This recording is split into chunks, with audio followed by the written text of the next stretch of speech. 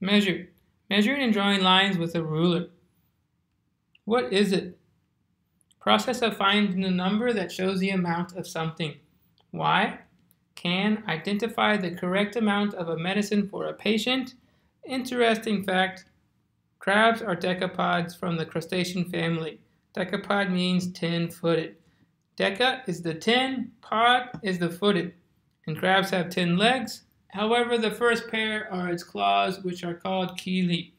So let's go ahead and take a look at the steps on how to measure something with a ruler. Step 1, grab a ruler. Step 2, put the 0 on one side. Step 3, count. So let's go ahead and read the question to make sure we know what to do.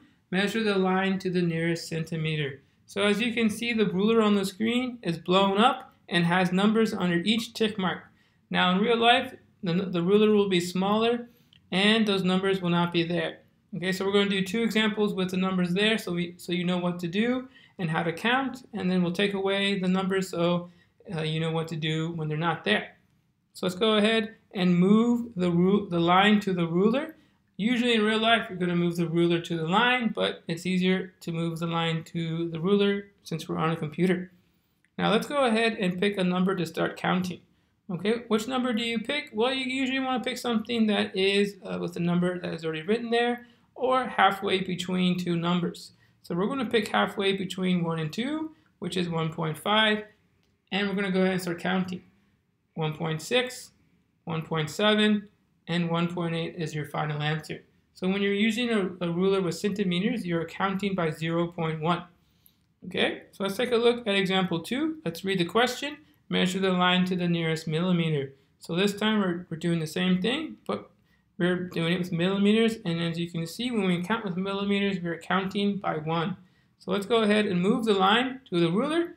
Let's pick a tick mark that has a number on it. In this case, 20. We're going to work our way up.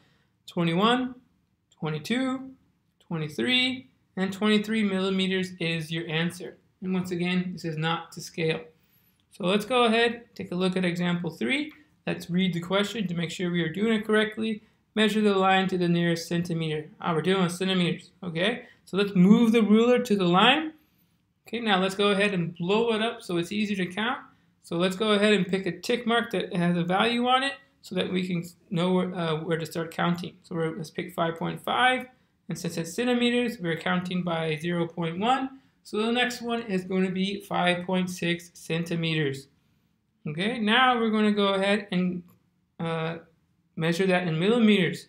You can use that with your other side of the ruler if there is one, or you can realize that you can just multiply the centimeter by 10 because 1 centimeter is equal to 10 millimeters. So in this case, my answer is 56 millimeters. Now let's take a look at example 4. We're going to measure this line to the nearest centimeter once again.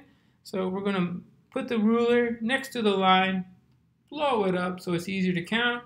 We're going to go ahead and pick 3.5 because it has the number written down. Now if it's not written on the ruler, that's okay.